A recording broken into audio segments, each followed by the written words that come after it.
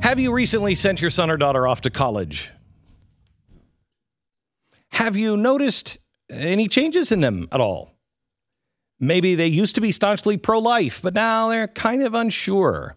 Maybe they weren't political at all, but now they're coming home and they're like, Mom and Dad, I think I'm kind of political now. Just maybe a little bit. Coming home on Thanksgiving and debating climate change, social justice, universal health care. As it turns out, there seems to be a pretty good reason for this. Our children, hear me out, this is crazy, are being indoctrinated. And we are paying tens of thousands of dollars to allow them to do it to our children. If you're signing a check for your children's college tuition, sit down before you hear these statistics because you might pass out. If you're driving, just pull over to the side of the road. There's a new study published by the National Association of Scholars. Now, we knew things were bad in college and universities, right?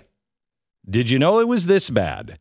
New study published by the National Association of Scholars looked at nearly 9,000 professors at 51 of the 66 top-ranked liberal arts colleges in the U.S., and they found political bias on campuses is not a rumor or conspiracy. It's hard fact, and the numbers are insane. If you remove the two military colleges from the study, the ratio of Democrats to professors, Republican professors, is 12.7 to 1. Wait. So the amount of a Republican or Democrat there professors... There are 13 Democrats, if you can even call them Democrats. I'd like to see how many are Democratic Socialists. Yes. 13 to every one Republican. Oh, my gosh. 40% of the colleges had 0 Republicans on staff. 40% of colleges? Oh, my God. 80% had so few Republican staff members that they found it statistically insignificant. So 40% had none.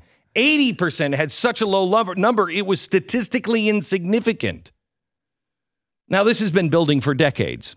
The study found in 1984, 39% of college professors described themselves as left-leaning. By 99, it was 72.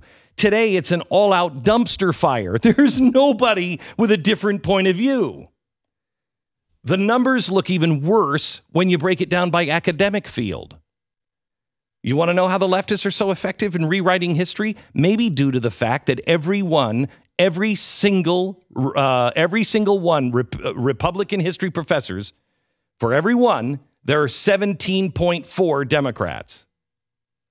17 to 1. Your child an English major? If so, there are 48.3 Democratic professors for every one Republican, and it goes downhill from there. The field with the scariest liberal to conservative ratio shouldn't be a surprise at all. Anyone who watches or reads the news. Listen to this. Out of nearly 9,000 professors and 51 of the top-rated schools, the number of Democrat to Republican communications facility members, not professors, communication facility members, is 108 to 0. Why do you think our media is unbalanced? The number of conservative communications professors is 0. 0. So if you think the bias in the media is bad now, you haven't seen anything yet.